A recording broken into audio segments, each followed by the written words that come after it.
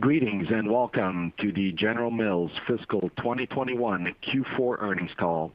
During the presentation, all participants will be in the listen-only mode. Afterwards, we will conduct a question-and-answer session. At that time, if you have a question, please press the 1 followed by the 4 on your telephone. If at any time during the conference you need to reach an operator, please press star 0. As a reminder, this conference is being recorded on Wednesday, June 30th, 2021. I would now like to turn the conference over to the VP of Investor Relations, Mr. Jeff Siemon. Please go ahead. Thank you, Frank, and good morning. Thanks everyone for joining us today for our Q&A session on fourth quarter results. I hope you had a time to review our press release, listen to our prepared remarks, and view our presentation materials, which were made available this morning on our Investor Relations website.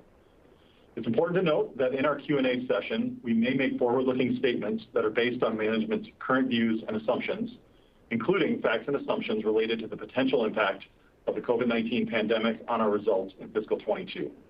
Please refer to this morning's press release for factors that could impact forward-looking statements and for reconciliations of non-GAAP information, which may be discussed on today's call.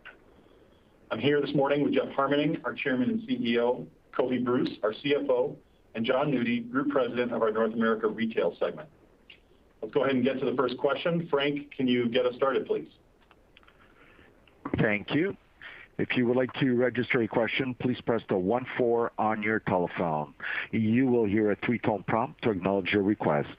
If your question has been answered and you would like to withdraw your registration, please press the 1 followed by the 3. One moment, please, for the first question.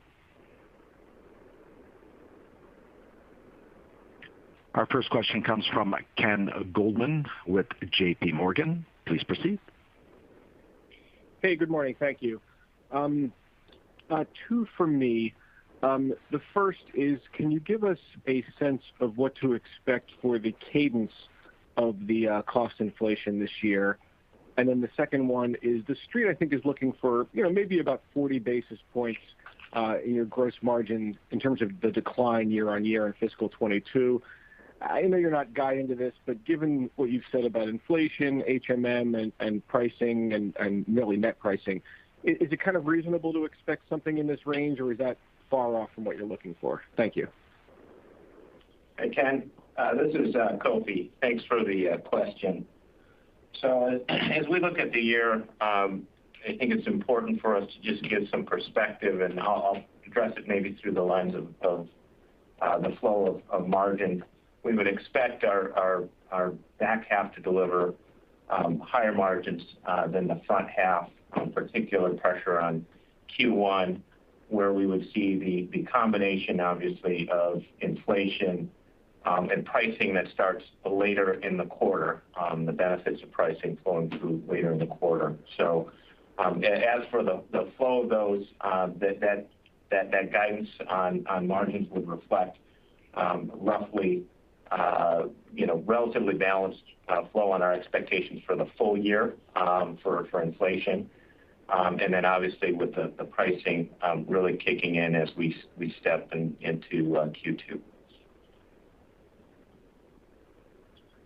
All right, thank you. And then this is the second question. Is that 40 basis points for the year that the street is looking for? Is that far out of line with what you're thinking, Kofi? Well, we're not going to give guidance at gross margin, but obviously our guidance on profit, on operating profit and sales would indicate something in the range of a modest decline in operating profit margin. Okay, thanks so much. You bet.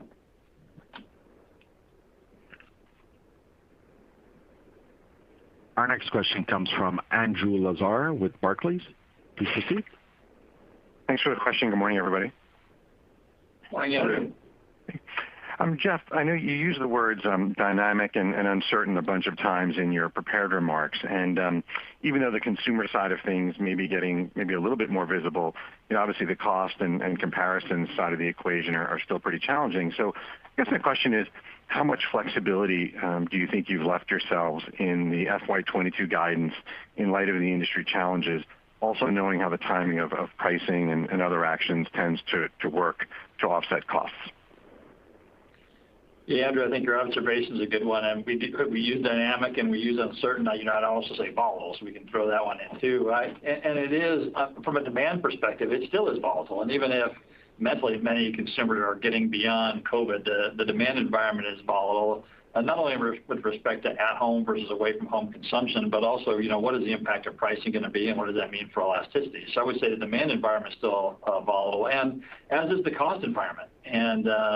And so whether that's input costs on manufacturing, or whether that's transportation, or whether those are commodities, it is a pretty volatile environment. What I'm proud of is, over the past year, we've been able to navigate that well and do what we said we're going to do. In fact, each of the last 3 years, we've done what we said we're going to do, and now we still have to face this year. But I feel good about our guidance. I don't think it's so conservative, and I don't think we're out over our skis. We're trying to tell you, here's what we think we will do.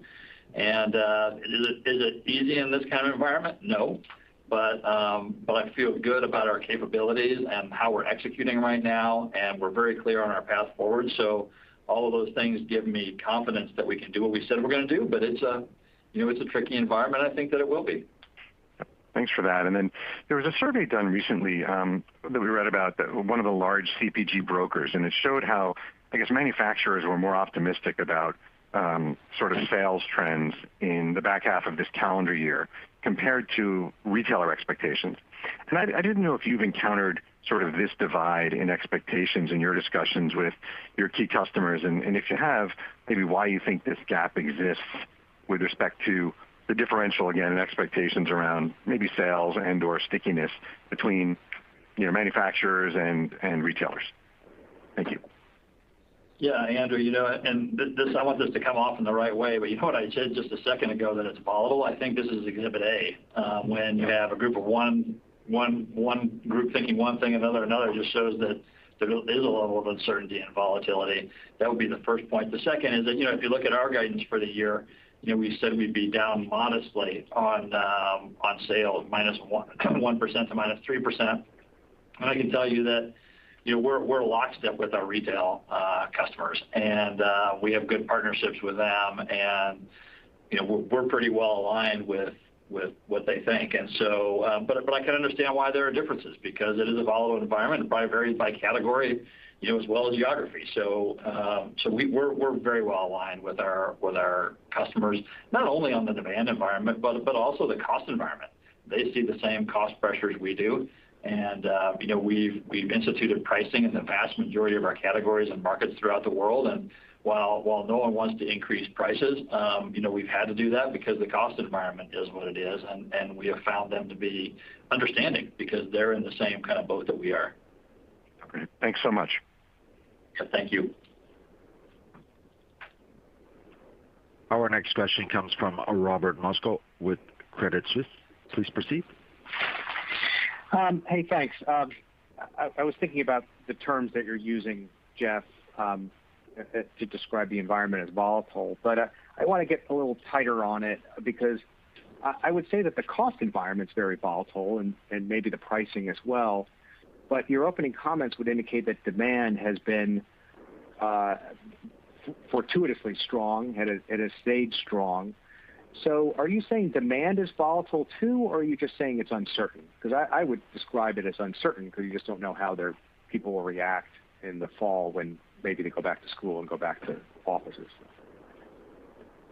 Yeah, I would say, Rob, I appreciate the distinction. I would say that what we have seen in the recent past is not very volatile. In fact, it's been pretty steady. And honestly, it's kind of playing out as we thought it would, which is our business was down in the last quarter versus where it was last year during the stock up.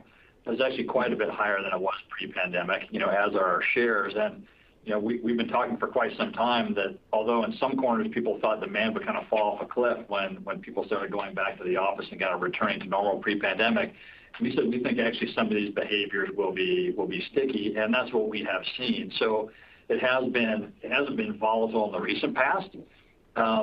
The question, what's going to happen for the remainder of the year as pricing kicks in, as kids go back to school, as we hit the fall? I think it'll be a volatile environment, and we're calling it the best we can given our assumptions.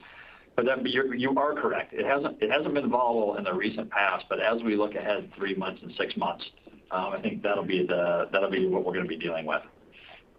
Okay. I would note during that period, Rob, we still expect at-home food consumption to be above pre-pandemic levels, even if it's slightly below a year ago. Right. Okay. And this question might be more in the weeds, but the strategy and grow, I guess, division or organization that you're creating internally, is that just combining some corporate functions together, like corporate insights and M&A together, or are you expanding the role and taking some of the responsibilities of the business units, like revenue growth management maybe, and pulling it into this division? Like how is this? How big of a change is this division you've developed? Yeah, it's I would say it's a decent sized change, but what we're not doing is taking operating responsibility out of the businesses. In fact, what we're doing is pushing operating responsibility for the near term in more closely aligned to the businesses, which is really important. So we are doing that. In terms of the strategy area itself, we are centralizing some of the capabilities, because you don't want to do modeling, for example, in many different places. You want to be able to do that in one central location, but then it's up to the businesses themselves to use that modeling and then to decide what's best for their businesses. So you want some centralized capabilities so you can develop scale and expertise, but then you want the use of those models to be in the businesses who are responsible for the P&L. So that's what we're doing that. The other thing we're doing, I would say, is that similar to what we've done with strategic revenue management over time, where, at one point in time, many years ago, it was, something we did periodically was think about pricing, and we turned it into an always-on kind of function. The same would be true of our strategy function. We're kind of beefing up our strategy function, as well as M&A, as we look to the future, and certainly what we need to do to hit our sustainable top-line growth targets is we need to keep competing effectively, but we also need to do more portfolio shaping. And so in that sense, we have an always-on strategy group that is maybe different than what we have done in the recent past. Okay. All right. Thank you. Thanks.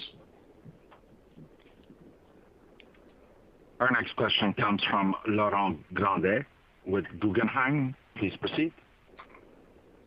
Yes, good morning, everyone. And maybe if I can come back on one of those questions. So when you say at-home consumption will be more elevated, post-pandemic, I think that's probably what the assumption for everyone. Now, by how much, it's really the question. So could you maybe help us understand your thinking process, maybe by category, how you see those more elevated assumptions post-pandemic, and what is triggering these in your view? Laurent, I think, for this call, it's probably not helpful for us to go category by category, but I think if I can give you, what's underlying the assumption as to why we think this is going to happen. In our human food business, and I'm going to separate pet, but in our human food business, what I would say is that there are a couple of factors underlying our belief that will continue to see demand that's above pre-pandemic levels. The first is that more people are going to work from home more often than go into the office every day. And we're fairly certain that is here to stay. So there will be a new normal and where people work. The second is that consumers, many millennials, have really gained cooking skills and baking skills and newfound confidence in the kitchen, and they can find that they can save money by doing it. And so while we're not saying people won't want to still go out to eat, we believe that there's a younger generation that maybe not have done this before. Our penetration data would show this, especially in the U.S., that we have a whole new group of consumers that have elevated demand. The third would be that our e-commerce business has grown rapidly over time. In fact, it's now 11% of our sales, up from 18 months ago. And while the continued growth may not be linear over the next period of time, many people have found shopping at grocery stores become much easier than it was before. And anytime you add convenience to someone's lives, it tends to stick. So for all of those reasons in our human food business, we believe even as people go out to restaurants more, even as kids start to go back to school, there will be some of the demand that is sticky for food at home. The other thing I would say for pet is a little bit more straightforward in that frankly there are more pets than there were before, And that is certainly true here in the U.S. It's true in other parts of the world as well, but particularly in the U.S.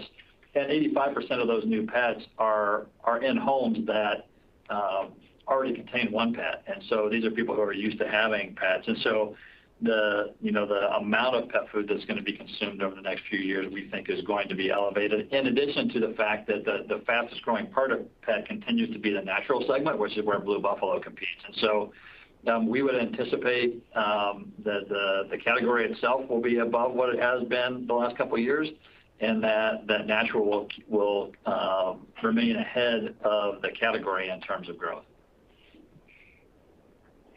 Thanks. And if I may, I got a second question. It's about plant-based dairy. We have seen, recently an increased interest in plant-based dairy from consumers and actually also from investors as well. So could you please update us what's the plan with your Yoplait brand in the U.S. and Canada, as well as Häagen-Dazs internationally, and potentially maybe update us about your cat investment as well? Thanks. Hey, Laurent, it's John Nudi. Hope you're well. So the yogurt category in the U.S. is really starting to accelerate. So it was up 5% in April and May, up 2.5% in June. And really what's driving that is the Simply Better Health segment. So that was up 31%. So that's products like Ratio Keto, which is one of our products, Too Good and Triple Zero. And we put plant-based in there as well. So we're definitely seeing growth in that segment. In terms of Yoplait, we launched a wheat plant-based product several years ago that continues to do quite well. We're actually looking at launching a Yoplait plant-based product in the coming year as well. So it's still relatively small in yogurt in the U.S., growing quickly. Really that Simply Better Health segment with the dairy-based products like Ratio Keto and Too Good and Triple Zero is where the bulk of the growth is. So plant-based remains an area of focus for us. I would tell you it's not the biggest segment and probably not where the bulk of the growth comes in the coming year. Thanks. And internationally for Häagen-Dazs, any plan there? When it comes to plant-based ice cream, I think it's a very, very, very small part of the category. What I will say is our Häagen-Dazs business has been growing very, very nicely and continues to do well all over the world. Particularly strong growth in China and in Europe this past year. And we've got some great innovation coming on Häagen-Dazs. And so plant-based is really small, but we are confident that we can continue to grow our Häagen-Dazs business really well in key geographies, and looking for a summer where more consumers are out and about. Thank you. Thank you, guys. I pass it on. Thanks. Thank you, Laurent. Thanks. Our next question comes from Jason English with Goldman Sachs. Please proceed. Thanks for stopping. Now that you've announced price increases in the vast majority of your categories. Hey, Jason. Pardon me, Mr. English, you're cutting out. I don't know if you can reestablish the connection. How about I switch headsets? Is this better? That's much better. That's great. Yeah, thank you. Awesome. Okay, sorry about that. No worries. So now that you've announced price increases in the vast majority of your categories and markets, can you give us some clarity on how much net price realization you expect to realize in your down 1 to 3 full-year organic sales outlook? Yeah, Jason, this is Kofi. Appreciate the question. Let me give you a frame to think about this. So as we gave guidance on inflation of about 7%, we would expect our holistic margin management to register about 4 percentage points of cost of goods sold. So that would offset a good portion of the inflation. And obviously in this environment, we would need some additional price realization. While we're not quantifying it, we would expect the combination of levers through strategic revenue management, both list pricing, price pack optimization, trade optimization, all of those things to yield us enough to cover our inflation expectations. Okay, so take that remaining 3% of COGS and gross it up to revenue is probably a safe place to go right now. I think I heard you say. Switching gears, but still remaining kind of on the topic of offsetting inflationary pressures. Your recent restructuring announcement, I thought you were going to have a lot more meat on the bone with it to give us today on this, but there's not a lot. Can you give us more clarity around the initiatives, including the expected cost savings and how much you expect to reinvest? Well, I will give you a frame to think about this, and let me sort of touch on what we're getting at. This is not simply a cost savings exercise, as Jeff kind of alluded to in some of his earlier answer. We are sort of aligning resources to growth-facing purposes. So there is in here an expectation that we will prioritize areas like digital and data and analytics, SRM, strategy, and M&A, as Jeff mentioned earlier. Those things are all critical to sort of maintaining the growth engine. Our expectation after this exercise is that our admin costs as a % of net sales will be roughly in line with our fiscal 21. So they will keep pace with the sales decline. That's helpful. Thank you. I'll pass it on. Thanks. Our next question comes from Brian Spillane with Bank of America. Please proceed. Hey, good morning, everyone. Hey, Brian. Good morning. Hi. So my question is just around as we're working through our models and thinking about and trying to factor in inflation. Maybe Kofi, could you give us a little bit of some color on maybe which segments are going to feel more inflation than others, and maybe just how we could think of how we should be thinking about the potential volatility of inflation just within segments. And then I guess tied to that question is just as we're thinking about the revenue management component of covering inflation, is it more pronounced in some segments than others? Just trying to get a sense of how we should be looking at that across segments, or is it really generally the same across all of them? No, I appreciate the question, and while I don't want to get too specific at the segment level, what I will tell you is all of our segments are experiencing higher inflation. We are addressing in all of our segments with a mix of holistic margin management in line with our historical levels and SRM, and using the entirety of the SRM toolkit in all 5 of the segments. Okay. And then maybe just to follow up, as I know there's been a lot of talk about price increases as part of the way to combat inflation. We've heard that across our whole coverage universe. What do we expect on the backside of that, right? So as some of this inflation moderates, hopefully, would the expectation be that this pricing has stuck? Or would there be the potential that some of it would have to be dealt back as inflation moderates? Just trying to understand just how unusual this environment is, just how we should be thinking about the stickiness of those price increases if and when inflation rolls over. What we'll probably, we don't give forward-looking views on pricing, and so I think that's probably the best plan to stick to that here. Which is not to say your question is not a fair one. I just think, for us to talk about future pricing is probably not something we should do too much. Other than to say, I think, one of the keys to our success as we look ahead, as it has been recently, is our agility. And we've proven ourselves pretty agile during the last year, including with recent pricing we've taken into the marketplace relatively quickly. And I attribute that to the fact we have an always-on capability. And so in a volatile market, trying to be certain is not a good place to be.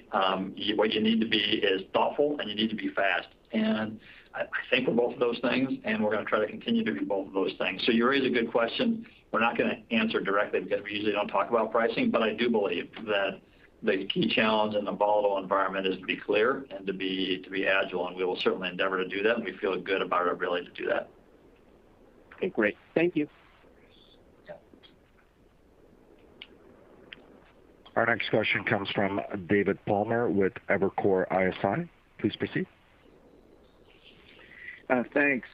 Andrew mentioned that Mega Brokers survey, and in that survey and in the Q&A, they cited there's consumer and category insights that the food companies have as a reason why the food companies were more bullish about demand than the retailer customers were. In other words, you had better level of understanding about where things have been more sticky and for good reason.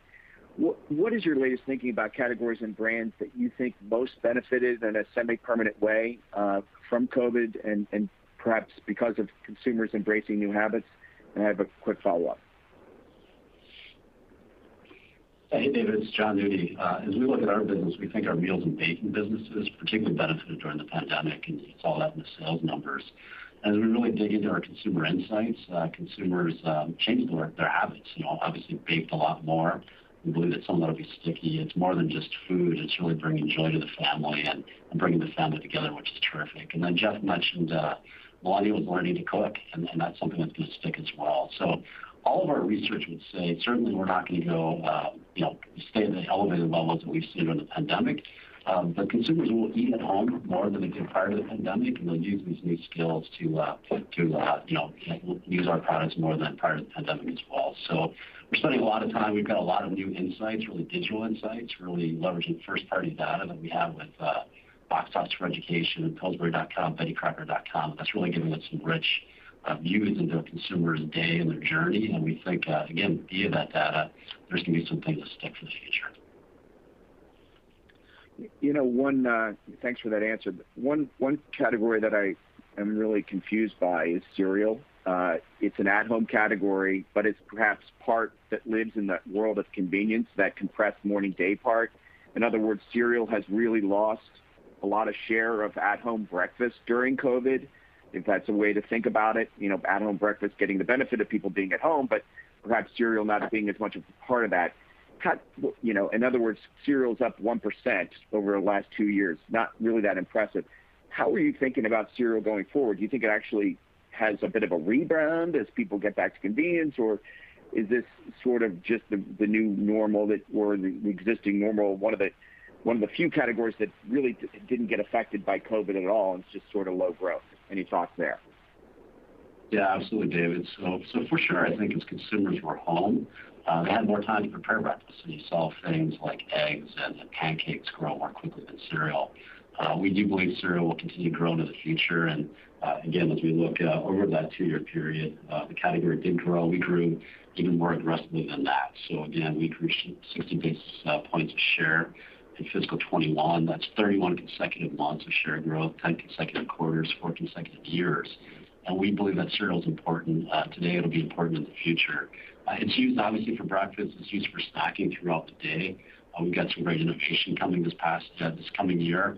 And at the same time, we know that our marketing continues to work. Things like Cheerios and our cholesterol messaging, our kid fun messaging around Cinnamon Toast Crunch and Lucky Charms. We believe the category will continue to grow. We hope, it's probably not going to be high single digits, but we think a little bit of growth in that category is in our future. And I think as things get back to normal, to your point, or more normal, and consumers are back to school and back to the office, we'll see some of the convenience that cereal provides, providing a bit of a tailwind for the category. That's helpful. Thanks very much. Thank you. Our next question comes from Faiza Alwy with Deutsche Bank. Please proceed. Yes, hi, thank you. Good morning. I wanted to first just ask about, your investments.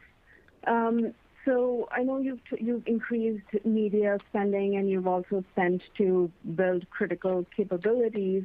And I'm curious how you're thinking about investments as we look at fiscal 22. Essentially I'm asking, are you expecting media spending to continue to increase at that, double-digit CAGR that we've seen over the last 2 years? And then or should we stay at the level that we're at? And then how much more investment in capabilities do you need, from here on out? So let me take that one a little bit, and then Kofi, if there's any background you want to give as well. On we're not going to give specific guidance on our media spending for next year. I would say when we talked at CAGNY before, we had talked about as we look into the future, we would have media grow roughly in line with sales over time, and we'll see what happens this coming year, but that's what we said we would do over time. In terms of investments, we're really pleased what we've seen out of our data and analytics capabilities, John Nudi touched on box tops a little while ago. We digitized that. In our opening remarks, we talked about some of the things we're doing in pet. You'll hear a lot more about that this coming year. We've tied together an omni-channel approach in China with our shops and our retail, which is yielding some good insights, some great results. We like what we're seeing there. And even on the cost side, as we look at our global sourcing efforts, we've tied data and analytics into that to help us with our costing and HMM. And so you'll see us continue to invest in our data and analytics capabilities because we really like what we have seen so far. And some of that will be foundational, and some of that will be on the analytics themselves to drive growth, and other parts will be on analytics to help us save money. But I think that'll be a big area of investment, as will our strategy and M&A area as we again look to further our accelerate strategy. Okay, great. Thank you. And then just a second question on Blue Buffalo and the pet segment generally. I know you talked about, growth in that segment. I'm curious, I mean, it sounds like, category growth is going to be strong. Are there any specific plans beyond the connected commerce initiative that you talked about? Is there any innovation that we should look out for? And I know at CAGNY you talked about potentially taking Blue Buffalo to international markets. So I wonder if there's any plans to do that this year. So, first of all, we're really pleased with our Blue Buffalo performance, including the fourth quarter, where our retail sales grew in the mid-teens. And so even if it doesn't look like that on the P&L, you have to remember we're lapping 4 months from last year and the stock up from the year before. And so we're really pleased with Blue Buffalo. We see strong growth ahead. That would be my opening comment. In terms of how we're going to grow, this digital capability will certainly be a big piece of that, but so will innovation.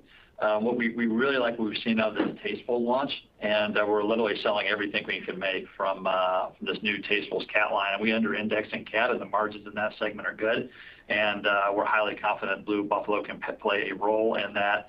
We've recently launched some innovation into snacking and the Bones launch, and we're excited about what that can be. In addition then to clearly bringing online this Tyson acquisition, which we hope to close shortly. And so we're going to grow Blue Buffalo organically, continue to do that. We're bullish about our opportunity to do that, as well as effectively bring on this new part of the portfolio, this Tyson treat business where we under-index, and Tyson's done a nice job with that business. But we think, combining what we can do with our capabilities in pet with the business they already have, we think there's good growth in that as well. Great. Thank you so much. Thank you. Our next question comes from Michael Lavery with Piper Sandler. Please proceed. Good morning. Thank you. Can you give a sense? I know you've called out the uncertainty, and I think that's all very clear. But can you give a sense around elasticity, what kind of assumptions you're making for your planning process? Sure. So as we built our plans this year, one of the benefits of our SRM capability is we actually have very detailed demand elasticity models. I would say that and also give a nod to the uncertainty of this environment and the fact that inflation in the market is broad spread, it's cross industry, it's global. And so those factors all are potentially a setup for demand elasticity models that are by design backward looking to be, perhaps, overcall the elasticity of pricing in this environment. So I'd make that note because this is an environment where that uncertainty becomes a relevant factor as we talk about demand elasticity. And so does that net you out at greater elasticities than historical levels, or do you expect it to be pretty consistent with what you've seen before? What's that kind of net out to? Yeah, well, our models are built on sort of historical expectations. I think what I am also giving acknowledgement to is that the environment itself is reason for us to be cautious about being certain on the call of demand elasticity. And there's certainly an environment where I think demand elasticity models could be wrong just because of the breadth of inflation in the market. Okay, that's helpful. And just a follow-up on the C-store and food service segment. You've called out how you expect the lift to volumes or sales from more demand or reopening, but can you touch on the impact for pricing and specifically pass-through pricing? How much of a factor do you expect that to be for the sales lift, and should we be modeling an acceleration there, specifically on the pricing side because of pass-through costs? So, Michael, I would say that what we see with our costs going up is very broad. I mean, it's broad across geographies, it's broad across product segments, it's broad across channels, and so that would include what we see in C&F. So our costs for our products and our convenience and food service segment are going up as well, and so we would anticipate pricing in our convenience and food service segment because we see our costs going up. And so in this environment, there's obviously not only inflation in food, but kind of everywhere. And so it's no different in C&F. And so we would anticipate prices going up. In fact, we've already increased prices in the food service segment because our costs are going up. And so, but what I will also say is that we're very confident in our convenience and food service business to return to growth this year as schools reopen. And as people get out a little bit more, we're well positioned to capture growth that returning to that market. Okay, great. Thanks so much. Thanks. Our next question comes from Chris Growe with Stifel. Please proceed. Hi, good morning. Good morning. Just had a couple questions for you. When you gave your guidance for the year, like your constant currency EPS growth, I am just curious, it does not incorporate the acquisitions or divestitures, and I didn't know if you had any kind of quick words on those. We've modeled or have estimated kind of 1 to 2% dilution for the yogurt business and then slight accretion for the pet treats business. Would that be in the realm of expectations? Do you have any thoughts on that? So Chris, this is Kofi. So we don't have new information that would change the perspective we've already given. Obviously, we do expect the pet treats business to close shortly, and obviously until that point we can't get too much more specific. But it is probably important to give some parameters around what slightly accretive means. I think it's important to note, we will see a portion of earnings contribution for the year. We will also see some of the purchase accounting related amortization, including inventory step up, and those factors will lead us to expectations probably in the range of $0.01 to $0.02 accretive for the year on the pet treats business. Any comments? No changes then on your expectations for yogurt then when that closes, correct? No, and that's further out. And okay. We'll give some more color as we get closer. Okay. And I had just one other question, if I could, on the international segments. Asia, Latin America hit about a 5% operating margin for the year. Europe, Australia, about 7.5%. Are these sustainable margins? Could they grow from here? There's obviously some pretty significant moves as we move through the year in terms of improvements in profitability. I just want to get a sense of how much of that was the benefit of COVID in some cases and the pandemic, and how much of it is potential to kind of stick, if you will, based on changes you're making in those businesses. Yeah. Chris, that's a great question. I think we've been very pleased with the progress we've made in margins on both of those businesses in this environment. Obviously, some of that is related to the leverage benefits of operating in elevated demand.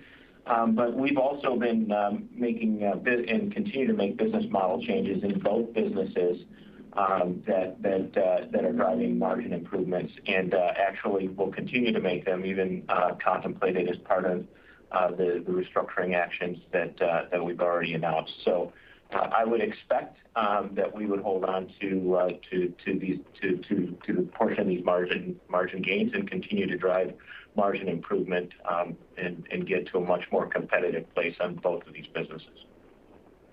Okay. Thanks so much for your time. You bet. Thanks, Chris. Thank you. I think we have time for one more question, Frank. Our next question comes from Ken Zaslow with Bank of Montreal. Please proceed. Hey, good morning, everyone. Morning, Ken. I have two questions. One is, you guys have been really early on the data analytics side. What are the specific new capabilities that you need? I mean, I'm just a little surprised that you're not there, I guess, is kind of what I think, because you guys were very, very early on that. So what are the new learnings that you are looking to explore and do more with? And what will be the returns on that? And then I have a second question.